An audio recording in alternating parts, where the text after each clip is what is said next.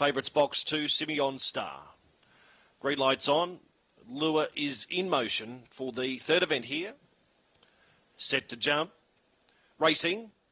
Favourite began well, Simeon Star. Flying Fuel showed good speed and out wide. Burned Rose going forward. Then Bungaloo Ash, 4 lengths away. Payetta Bale and Tortilla's out the back as they run along the back straight. Burned Rose went to the front from the favourite, Simeon Star. Flying Fuel's to third, then Bungaloo Ash, followed by Payetta Bale and Tortilla.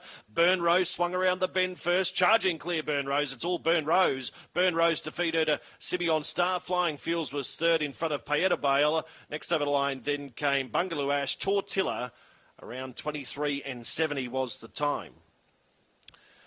Burn Rose, despite the betting drift, $3.50 to $5, has been too good. Used its customary box speed there, able to cross over, and just gave the favourite a nudge in the back straight there, crossed in front of it, and was able to clear away as they spun around the final bend. So it'll be 7, 2, 4 and 5 here. 7, 2, 4 and 5. 7, 2, 4, 5, 23.73.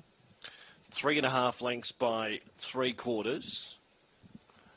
7, 2, 4, 5 after race 3 here, Mt-Gambier. Winner number 7. Burn Rose. Brindle Bitch by Paddy Wacker out of Raz's Girl is raced and trained by Dave Peckham. Second.